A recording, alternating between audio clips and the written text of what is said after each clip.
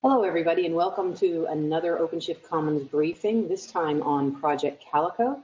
And we're really pleased to have Andy Randall, the CEO of Tigera, here to give us a presentation, an update, an overview of Calico. And I'm not going to talk a lot on this one because I really want to hear more about it. And I'm going to let Andy introduce it. The way this session works is we have a chat channel in the background, and if you have questions, please pop them in there. There are a few other people from Project Calico on the line listening in, and they can answer during that. And then at the end of the presentation, we'll open it up for Q&A. So with that said, I'm going to let Andy take it away. Great, thanks, Diane. Welcome, everyone. Thanks for your interest in Project Calico. And just by way of explanation, so I'm the CEO at Tigera, and Tigera is the company behind Project Calico, who work with a lot of companies across the ecosystem, integrating Calico into various environments and supporting deployments as well. So with that, I'm talking about simplifying and securing your OpenShift network. And I know, OpenShift is a widely deployed platform. Networking seems to work, right? And so the very first question that you may have, and it's not unreasonable, is, isn't virtual networking a solved problem? Isn't this something we've done before? We've been doing for years. Virtual machines have been networked for years. Containers are, look just like a mini virtual machine.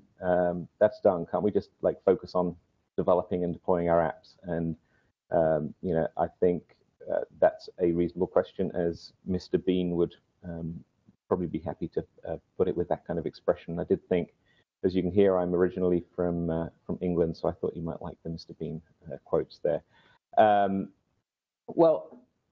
So I think that might all have been true if it weren't for the fact that we're going into a new era of cloud native, and the way we're architecting applications today is changing very much. And the first challenge really is all about scale and churn and the dynamicity of cloud native architectures. And the first point to make is, if you look at how you pack containers onto a given server versus virtual machines, you've got at least an order of magnitude more, because you haven't got all of that per workload OS overhead. So you have one significant order of magnitude impact in terms of the number of workloads. But more importantly, and this is something that we see in surveys, and also just kind of the nature of how these applications are being deployed, and a dynamic orchestrator. The whole point of that is you can bring up a container, take it down very rapidly. And so you've got, if you put these together, you get, in terms of the churn on the network, how fast are individual endpoints coming and going, application workloads, containers, pods. It's probably at least a couple of orders of magnitude. And if you think about the architectures that you build for one scale, if you increase that a couple of orders of magnitude, it's very hard for that to take that same architecture and have it keep up. So the kind of first, what I call first generation of SDN that was built around virtual machines, that was based on a single centralized controller that was the brain of the network and wasn't really expecting a whole lot of events to happen all at once. We're tending to see them start to reach their capacity when you really put them into production environments in a cloud native kind of architecture. The other thing that's happening, I'll talk more about this as well, is if you try and use a traditional virtual firewall to route traffic through to enforce east-west rules, again, the amount of traffic and the amount of different connections within a cluster when you start to build a cloud-native application tends to mean that you're not going to want to take that approach. And there are other aspects of security I want to dive into a little bit more here as well. And the first is that if you think about how we've traditionally done security, I talk to a lot of customers, and they'll say things like, yeah, I have this subnet, which is where I assign all of these kind of services into this subnet. And then I have a rule, which I program into the firewall, which says who can talk to that subnet. Now, if you're in a much more dynamic environment, as you will be in with OpenShift or any kind of cloud native architecture, you're getting dynamic IPs assigned to workloads, potentially from anywhere in a very large range. And you want that, because the whole point of the efficiency of this kind of cloud architecture is you shouldn't be treating anything as special snowflakes. You know, the servers aren't special snowflakes. You just treat them all as fungible resources, so a container can appear anywhere with any IP address. So that does mean that your subnet rules and potentially your VLAN rules as well, the way you've used VLANs in the past, no longer have meaning when you start to think of this much more fluid environment.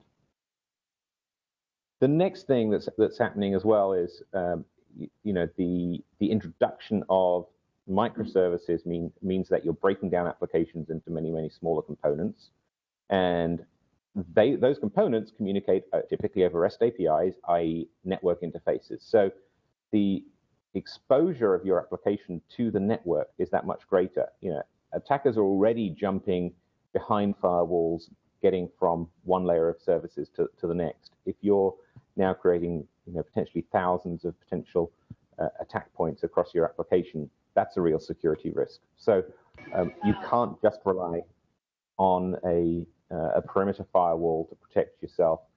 You need to think about how is that intra-cluster communication going to be protected.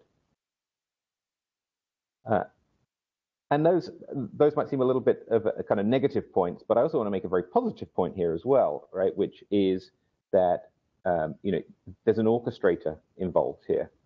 You have, in the case of Kubernetes, which OpenShift is built on, right? There's an orchestrator which is making scheduling decisions about where workloads are placed, and it knows things about those workloads, and there are schemas and there are ways for developers to attach metadata onto them. So with labels, for example. So we know a lot more than we used to at a meta level about what is going on within the cluster. So, you know, I see this as an opportunity. This is a kind of a good news, bad news story. Sure, there are some risks and some things you have to give up from the old world of how you implement security, but there's also this huge opportunity to automate things because you're operating in an automated environment. And that whole problem that you used to have of IP rules hanging about in a firewall and no one knew why they were still there, what we call CRUF, things that are hanging around for years, can go away because you know dynamically where every workload is, and that can therefore flow through into automated security rules. So that's kind of the background. So you think about those challenges and this opportunity. What is it that we need to do to solve this problem?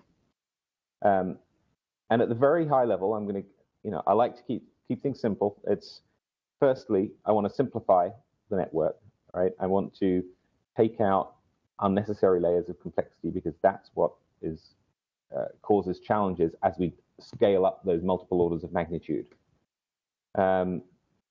Secondly, I want to secure the workloads. I want to take these fine-grained rules, say who can talk to whom, and integrate that with the orchestrator. That's the whole point of this automation piece.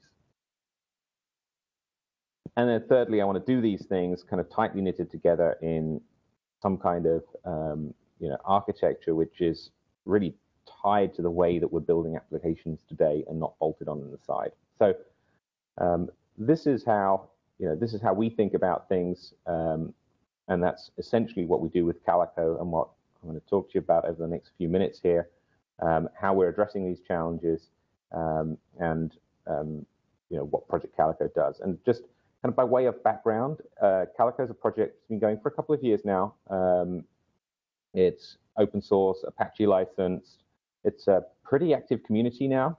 So we have about 100 contributors. A lot of those from outside Tigera. So it's a very broad community of folks contributing into the project. And we're starting to see pretty large scales of deployments now. Some very large names, folks who've talked about how they're deploying Calico in various different environments, a lot of Kubernetes, but also people working with OpenStack and Mesos and Docker, and a lot of different environments. So it's pretty field tested now, and it's a pretty solid basis for us to be building networks on and taking this technology forward. So step back and think about this simplification of the network. And really, it's just kind of a checklist, right? So the first thing that we do, and this is very much in line with the Kubernetes philosophy. Kubernetes actually was the first of the orchestrators that really said we're going to take a new approach to how we think about networking of these pods, and every pod will get an IP address. And the way I like to think about it is, pods are endpoints too. Pods are just things that should be on the network, and they have an IP address. We want to flatten the network, get rid of any intermediary layers, and give them a real IP address. So what this means is, by default, we don't need an overlay network. We don't want an overlay network, in fact. And what that means is that packets coming out of a pod just go onto the underlying network without any encapsulation, without any additional overhead, and therefore you're going to get good performance. The other piece, the other approach that we have here is we believe in IP routing. We believe IP routing is the way to get to scale. We try and remove layer 2 concepts. So it's a routed model where a packet comes out of the pod, is routed onto the underlying infrastructure across to the other pod, and that's a very simple model to understand. Whether you're going to a remote node or a local pod, it's just a single routed hop. The next piece is, there was a lot of work done around the first generation of virtualization, network virtualization with virtual machines, where people built whole virtual switches which did a lot of complex processing in order to emulate layer 2 connectivity across a larger scope than just the local machine. We believe Linux is out there, and I think our friends at Red Hat would agree that Linux is a pretty good basis for building a product on, and it's got a very good, very efficient network stack, a lot of technology there that's very proven and solid, and we want to leverage what's there. So, the upshoot of this is we want to get the maximum performance while making it really simple to troubleshoot, and we think the tools are there, and the way that we've put those together makes Calico the highest performance, simplest to troubleshoot solution. So let's look into the next level of detail in terms of architecture, and think about, first of all, as with most networking solutions, there's kind of two pieces to it, right? There's a control plane, and then there's how do your packets actually get around. So looking first at the control plane, we actually have kind of a hybrid here. So we use etcd for communication of a lot of the state. So we'll plug into the orchestration system. Obviously here in this case with OpenShift, it's OpenShift, and that looks a lot of the same mechanisms as Kubernetes.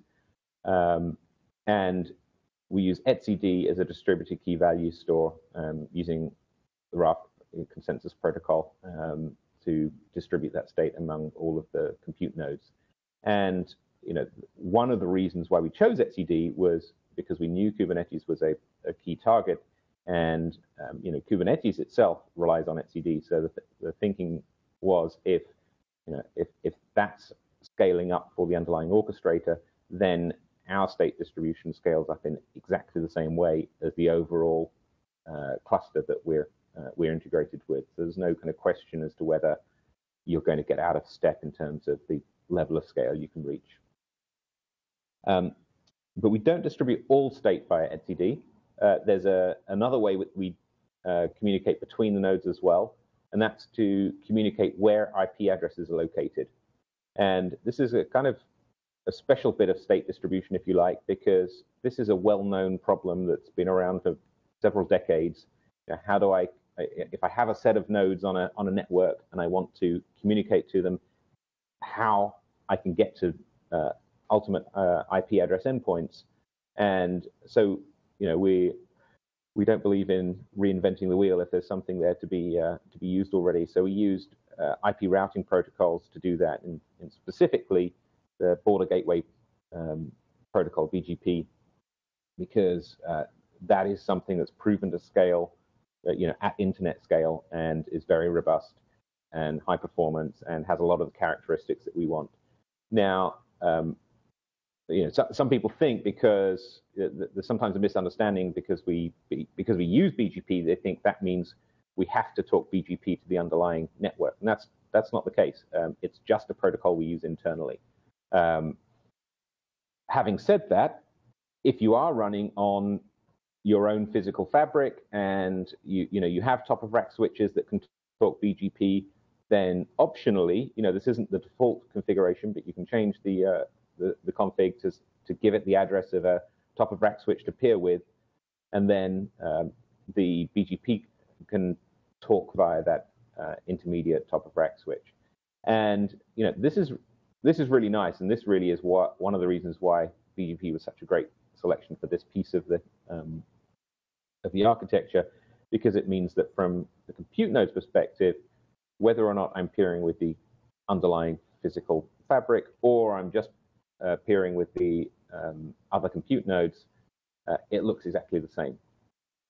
So we run an agent on each of these compute nodes, and that is programming the routes into the Linux kernel based on what it's learning from other compute nodes via BGP. It's programming its own routes based on what it learns from etcd to its own pods, so it learns what its local workloads are. And then once those routes are set up, we get out of the way. The data plane is from one pod. The virtual Ethernet interface is hooked up into the Linux kernel, goes through the Linux kernel routing table, out over the physical interface, and is routed back on the other side. No encapsulation required. The routing just works because that's what routing does. It's just IP. And you know, I think if you kind of think about how SDN has traditionally tried to sell you on the benefits and the virtualization and abstraction layers, you have to say, if this just works as your basic model, you know, why not just do that?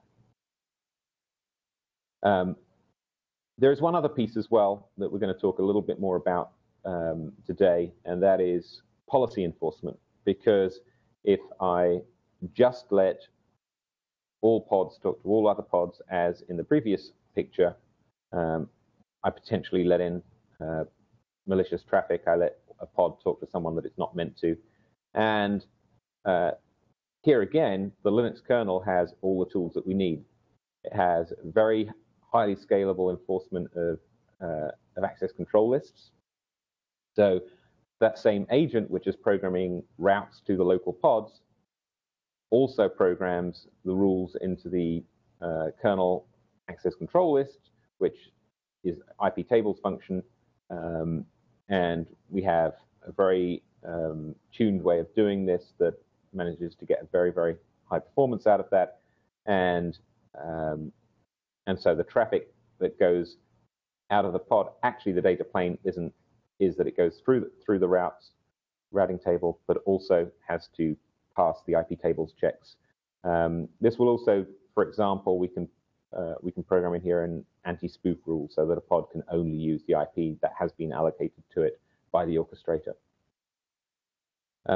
The other point to make here, and this is, you know, applies to kind of both control plane and the data plane, is I've shown both, you know, physical fabric or public cloud underneath. So obviously, in the case you're just running on, say, on bare metal, on a physical fabric, you have complete control over what the underlying network is. In many cases, you're going to be deploying within virtual machines that them set either in your own data center or in a public cloud such as Amazon or GCE or Azure, and and then you don't have visibility or control over the underlying network.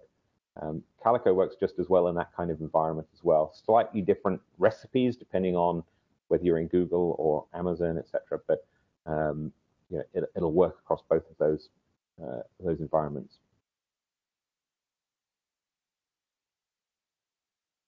So I've kind of talked a little bit there about the architecture and how these pieces fit together. Hopefully that all makes sense. But if I come back to Mr. Bean with his grumpy questions, I've got a firewall at the edge of the data center. Why on earth do I want network policies as well? What does network policy do for me as a developer, as an operator? Exactly how should I be thinking about what they're bringing for me? So I want to kind of step back here a little bit and think about a cluster with n applications in it, n pods. And so by default, if you think about the connectivity matrix between all of these n pods, you've got an n squared set of connections that could possibly happen between any of them. And the reality is that of that n squared set of connections, only a handful are actually ones that you're expecting. So that you're not expecting your backend database to have an inbound connection directly from your front-end load balancer. But if you leave the possibility open of allowing that connection, then you've created an opening for an attacker who gets in and compromises one of those application components, get to somewhere else. So the goal here is to identify that subset of the n squared connections and reduce connectivity to that, and have that Calico agent on each node program the ACLs to enforce just those or allow just those connections which should be allowed and deny everything else. And that, in essence, is what we do. And the way this is done is via something that should be pretty familiar if you're used to Kubernetes, a YAML resource file, and it looks something like this. So you'll have obviously the API version. There's a policy file. Each policy can have a name. The key bits are where you get to the spec piece where we can use an arbitrary selector expression. So in this case, for example, this policy says that it applies to everything where you've got the label role equals database. And I'm going to specify who I'm going to allow to make inbound connections into those pods. So I'll allow TCP connections on port 6379 from anything that has the label role equals front end. And because I want to keep this simple, I'll allow any egress traffic out of these database pods. But I could make that a much more complex egress rule. I could include more complex expressions in terms of sources and destinations, specifying IP addresses as well as roles. I could be using namespace selectors as well. So there's a lot of flexibility and power within this network policy. Once you have it, then you just apply Calico CRTL as our command line, apply this policy file. Now, those of you who've seen any of these webinars where people have talked about Kubernetes network policy will recognize this because it looks very, very close. And in fact, the Kubernetes network policy was based pretty closely on what we built for Calico. Although what's actually in the Kubernetes API is a subset of this. If you want to just use the Kubernetes API, you can, and we have a plugin for that, and that'll connect into the Calico policy enforcement. Or if you want to get the full richness, you can use the Calico API as well. So that's kind of how you enforce that subset of connections within the within the cluster. So I'm just going to come back again to talk about how I take that file and actually kind of revisit that architecture piece, because I think this is an important distinction between how some SDN, kind of first generation SDN products work, and how Calico works, because we thought a lot about how do you scale this up and how do you make this as efficient as possible, particularly when you have pods that, and this is I think a key metric that that we look at when we're doing stress testing and scale testing, is you want to be able to schedule a pod, have it come up and start, and have network connectivity straight away. And if I take many seconds to get the policy for the pod, or if I'm doing that policy in a reactive way, so the first time I see a packet, I have to go and ask some central controller, am I allowed to send this or not? You're going to have delays on the network and delays scheduling pods.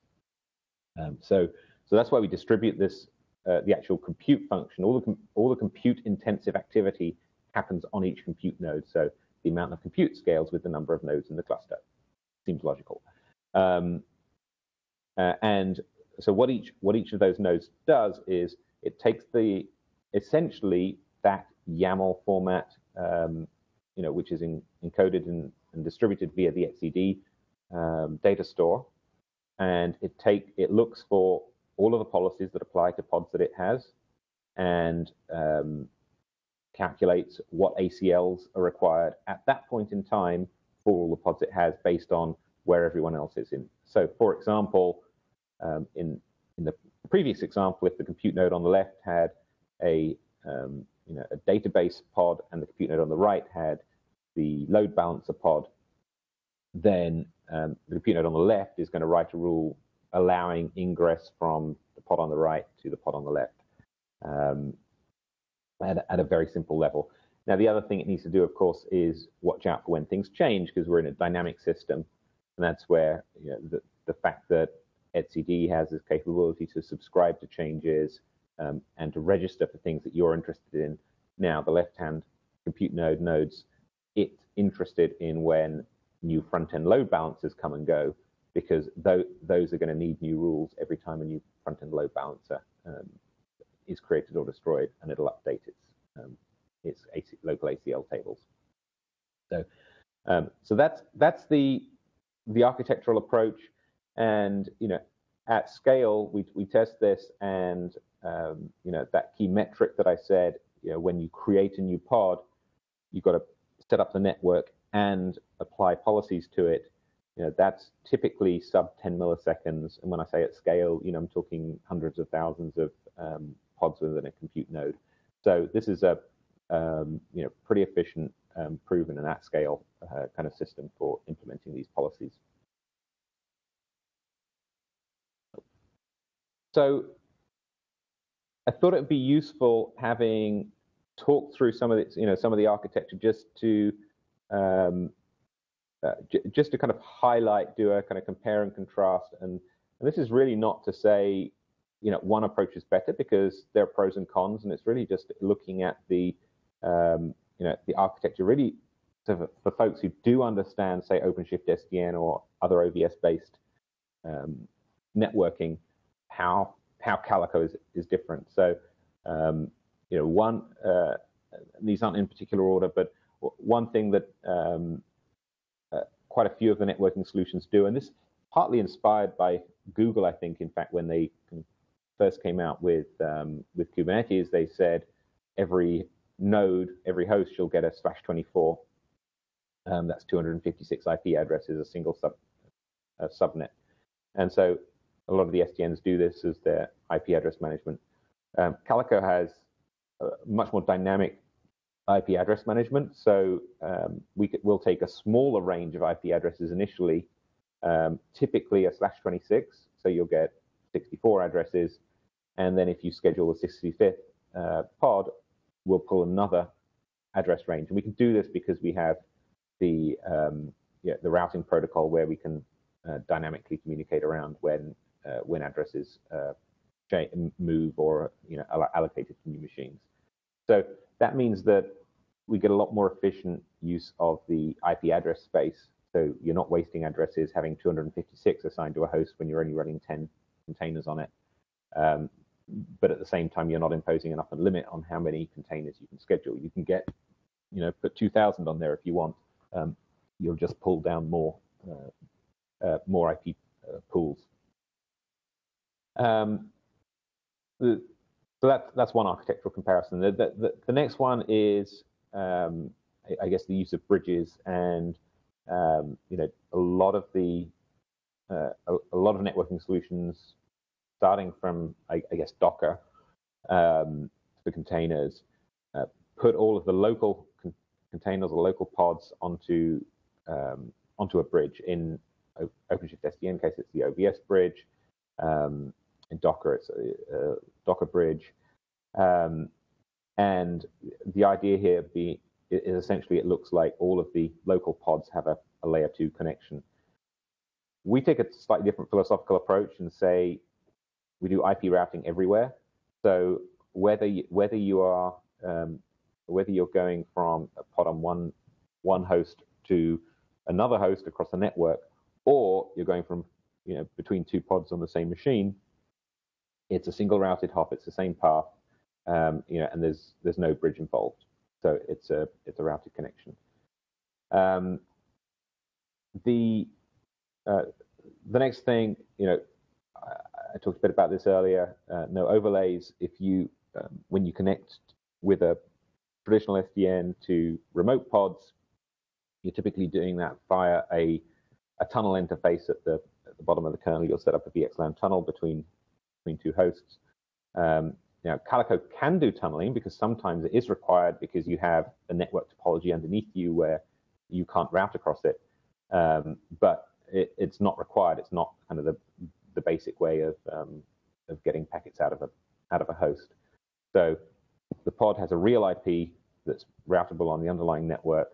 So we just send it out of the X0 interface at the bottom of the stack. The one nice side effect of this, and I didn't mention this earlier, but when you're running on a public cloud environment, or sometimes if you're running on an existing OpenStack environment where you have, maybe you're using Neutron networking or you're using some other SDN, and in public cloud you don't know what SDN is underneath you. Could be anything. Those underlying virtual machines are going to be having some kind of encapsulation of the packets coming out of them. So if you use VXLAN or some other encapsulation from the container down to the VM, now you're going to get double encapsulation, and that can be a performance problem, particularly when you start hitting the threshold of packet sizes. So the MTU limits on a given cloud, in some cases are quite low, and when you're adding dozens of bytes on the front, you can start to get into significant fragmentation, and that that can have significant performance impacts. So performance impacts can be really significant when you're talking about that kind of double encapsulation environment. Next point is, how do you get outside of the cluster? Well, if you are doing everything always in an overlay network, then you have to always go out via NAT.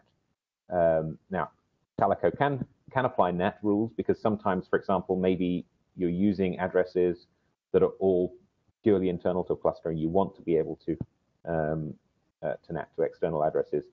But it's not required by default. You could have a set of external IP addresses that you assign to some pods, and then they just have a real external IP address. No NAT required.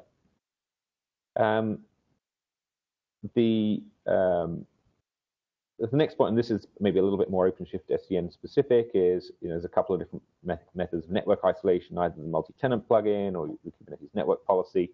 We've talked about how we do network isolation. It's just ingress and egress policy rules in IP table rules in the Linux kernel, and that allows you to do multi-tenant.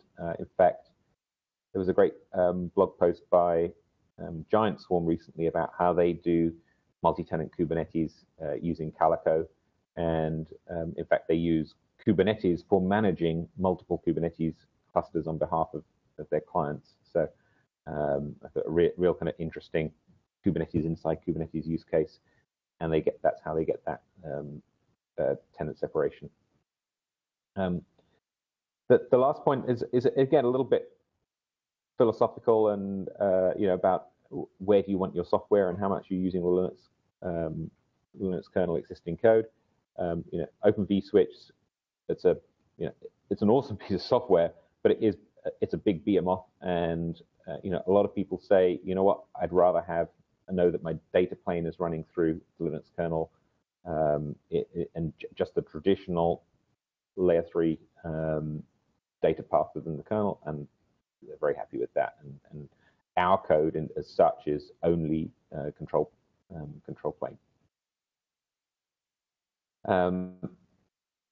There's a couple of other points as well if you think about some other SDN solutions and how maybe some of the more traditional SDNs work.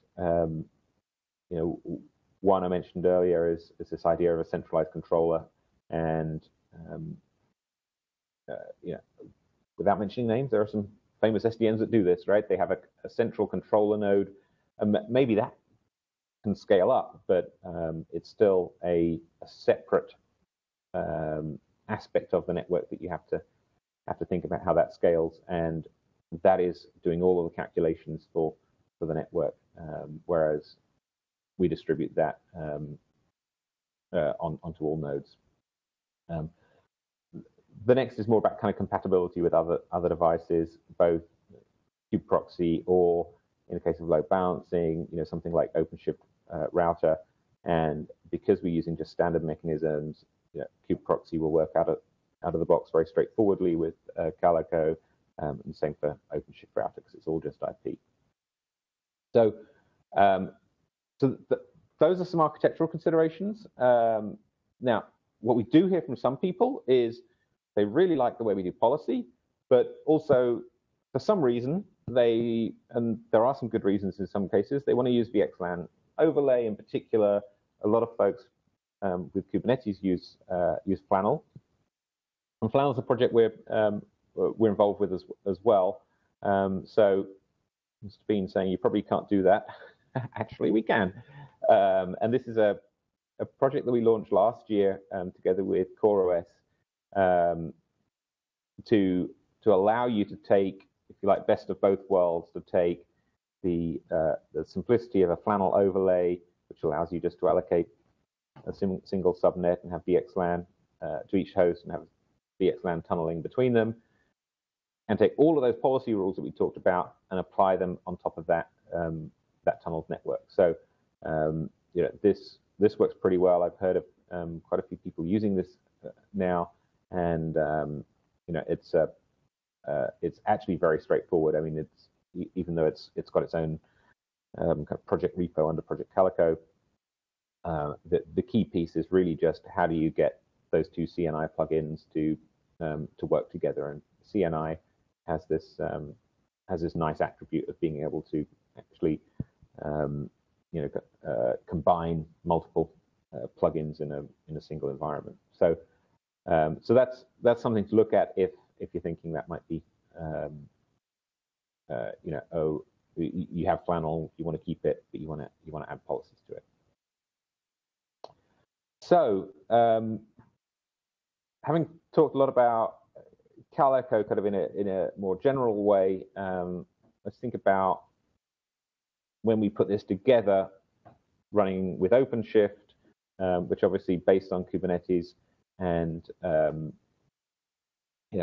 start with, I'll just pop up a diagram which really just shows the OpenShift network layout and where do the various pieces of Calico get installed. Well, first of all, on each node, we need to install our CNI driver, our IPAN driver, and those plug into the Kubernetes CNI interface. So that needs to be set up on each node.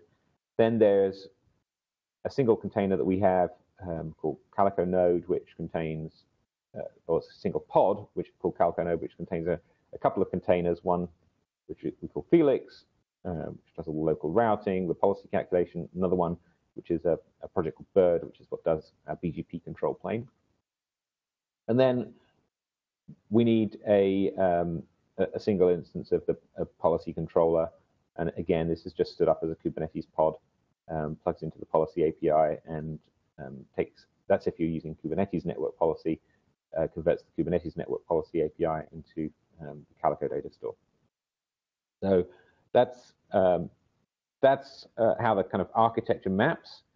In terms of how where we're at with that integration. If you want to go out and try Calico with Kubernetes, there are tons of different ways to do it. Some of the easiest are actually yesterday. Heptio and Amazon announced a quick start for Kubernetes on AWS, which includes Calico by default. So you just run that with its default settings, and there's a bunch of CloudFormation templates which will get your AWS cloud instance set up with Kubernetes with Calico. Another really nice way of doing it, StackPoint Cloud has a point-and-click interface for creating virtual machines pre-configured with Kubernetes and Calico. You just click, yes, I want the Calico box, and that comes in. And then the things like COPS and kubadmin all come with the ability to configure Calico for networking as well. So that's all Kubernetes specific. When it comes to OpenShift, until recently, we have had users doing deployments, but it's that kind of installation piece has been a bit roll your own, and that hasn't been out there for the community to use. So we actually got together with the folks at Red Hat a couple of months ago and said, let's solve this problem. Let's work together and get the integration at a point where it's actually properly supported and we can certify it and all of that. We did that on OCP 3.3 and it was working, and then OCP 3.4 came out and broke it. So we're working on fixing those issues, but that should be up soon. So I encourage you to watch this space. There's an OpenShift channel in the Project Calico org Slack, and so please go there. Let us know you're interested. The more that we know this is something people want to see, the easier it is to get resources behind it. And if you want to contribute and be part of that as well, we're always open to that. It's an open project, and I think some fairly straightforward things that we have to do to get this working. So that's my piece in terms of the actually prepared remarks. Here's how to get hold of us. Here's how to find out more about the project. So we're on GitHub at Project Calico. If you like this, then tweet to Andrew Randall. If you didn't, my name's Christopher Lilienstolpe. You can tweet to Project Calico, and I'd say the most of the place where the community meets is slack.projectcalico.org. Get into the Slack group. So that's it, and I'll open up to questions now. All right. Well, thank you for the overview, and I like the watch this space, and I'm loving the Mr. Bean references here. Coming from Canada, we've got overload on Mr. Bean. So Peter Larson's asking, what role does the namespace play with Calico? Are there any default policies that implement isolation between namespaces, et cetera? Yeah, that's a great question. So the namespaces, I think, are often misunderstood by people who think they give them a lot more protection than they do.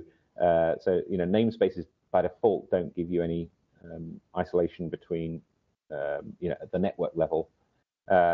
You can specify namespaces in a policy selector. So you can say this namespace can't talk to this other namespace, unless one of the engineers who knows better than me, who's on the call, wants to pipe up. I think right now there's no kind of automated way just to say all namespaces should be isolated. I think you'd need to write policies for that. But I I think Casey's on the call. I think you may know. Casey's on the call. On the call, Casey Davenport. I've just unmuted you. If you want to add anything to that, Casey, please unmute yourself and join in the conversation. Yeah, sorry, I couldn't find the mute button. Can you guys hear me all right? Yep. Yeah. Cool. Yeah, I think that's pretty accurate. There's no default namespace isolation, but the policy model makes it easy to configure that. Like I said in the comment, it also lets you do things that are more or less fine-grained than that. So if you wanted to, say, give a group of namespaces to a tenant, you could configure a policy that affects that entire group of namespaces as well. And the other question actually was a question that I had, because I was rifling through the documentation for Calico, looking for documentation on the specifics around deploying OpenShift, a Calico on OpenShift. And you kind of covered that off in the previous slide, that it's a work in progress. But there is a little bit of documentation out there, and some of the chatter on the call was that this is something that is coming in the very short term. So I think Mark Curry is one of our product managers, and he's on the call right now. I'm not sure if he's listening in, and I'll unmute him as well if he wants to add any 2 cents about that. Yeah, thank you, Diane. So we are very close to a good relationship with Calico and agreement, and we are revamping our documentation for our SDN, and we would like very much to highlight Calico within that documentation. So I'm sure we will not only be sharing links back and forth specific to some of the questions in the chat, but also I think we'll probably add something to our reference architectures to that effect as well. I think that's probably a wise way to go through. And Karthik is on the call as well. And you can, Karthik, if you want to add in anything, Karthik is an ex-OpenShifter now working with Tigera, so we're thrilled to have him migrate over there. But I'm thinking that we have another, a little bit of work to do on our documentation. It's not as pretty as the other ones, but there's some more details that are missing there to make it work. So I think there's a little bit of work cut out for us still. But and some of the customers or the folks that you showed on your slide earlier about who's deployed it at some of the larger places, I recognized a few of them as actually OpenShift Commons members, and reach out to them and see if we can then get them to do maybe a talk about how they, if they did the roll your own, and get some of that feedback on Calico from them as well. So see if I can put the orange folks on the spot for that. I'm pretty good at coercing people into talking, just as I've coerced Andy into coming to Berlin in a couple of weeks to drink beer with me and talk about Calico on a panel at the OpenShift Commons gathering on March 28th, which is the day before KubeCon. So if any of you are coming for KubeCon, please come a day earlier and join us at the event. There'll be some amazing speakers, including Andy, and you won't have to listen to me blather on, because there's all sorts of great folks, not just on the panels and on the speakers, but in the audience as well. So I really highly encourage you to come. It's a pretty cool opportunity to meet some of the project leads on open source projects like Calico and Kubernetes and Docker, and CoreOS will be in the audience, and all kinds of good people. So if you're around, please join us, and we can get you there one way or the other in the room. And the beer will be good, I promise. Let's see, maybe one more question here. All right. Yes, Jeff, there will always be a link to the presentation that Andy has just given. We post it usually on Mondays after the following week. This week we have 3 briefings going on, so there'll be a lot being pushed out on Monday at blog.openshift.com, and it'll also be on our YouTube channel. So you can find it there, and I think we'll finally update the Commons page and get it up there as well. Excuse me. So I think that's it. So Andy, I really want to thank you for taking time out of your schedule to do this. And I'm looking forward, Mark and everybody else, to getting the updated documentation there and link back and forth between Calico documentation and the OpenShift documentation and reference architectures. And we'll try and keep those links associated with the video of this. So if you're watching this at a delayed point in time, check the comments in the YouTube channel and on the blog posts, and I'll try and keep those updated as well. All right. Diane, I'd just like to thank you for both inviting us here, but also the great work you're doing on the community. I think one of the things that we've really enjoyed working with Red Hat on this is just kind of how open everyone has been and how kind of inclusive. I think there's a really good sense of community that you guys are building around OpenShift, and I think that's fantastic. Well, I will thank you for that and probably quote you on that. So take care and have a great weekend, everybody, and we'll see you soon. Take care. Thanks, everyone. Bye.